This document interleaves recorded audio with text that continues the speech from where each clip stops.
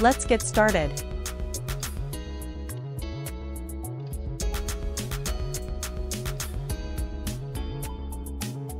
(1942) Harry Chapin. Folk singer, composer.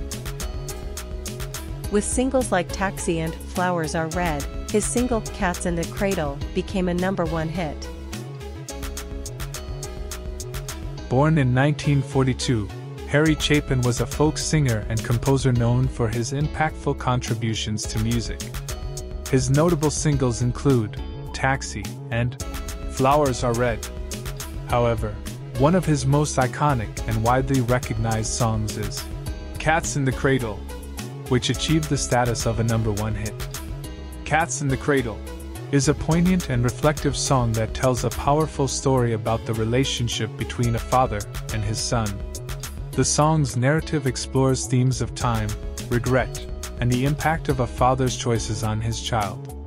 Its emotional resonance struck a chord with audiences, contributing to its success and enduring popularity.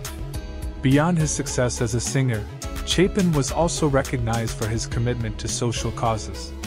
He used his music as a platform to address issues such as hunger and poverty, working with organizations to make a positive impact on the world.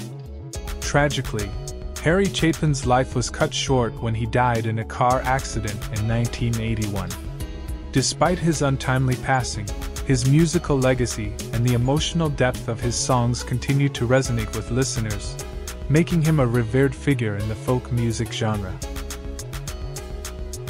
In this series, we're paying homage to the musical legends who were born on this day.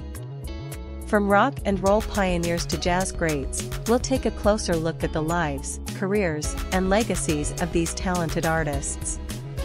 Whether you're a fan of their music or just curious to learn more, join us as we celebrate the birthdays of these iconic musicians. If you remember any of their hits or enjoy their music, let me know. Take a look at their music and let me know what you think. If you like my posts, please give them a like and subscribe. This was a program for Music and Life by Karlos M. Created by Rune KM Productions.